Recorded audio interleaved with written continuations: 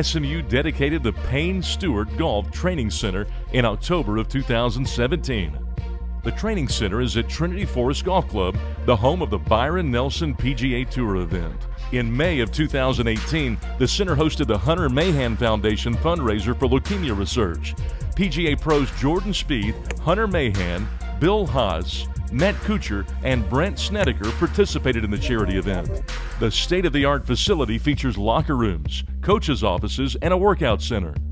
The hitting bay features technology to capture weight shift throughout the swing and radar to track club movement and the ball at impact. The Payne Stewart SMU Golf Training Center also includes a teeing ground, a putting and chipping green, and a 9-hole short course.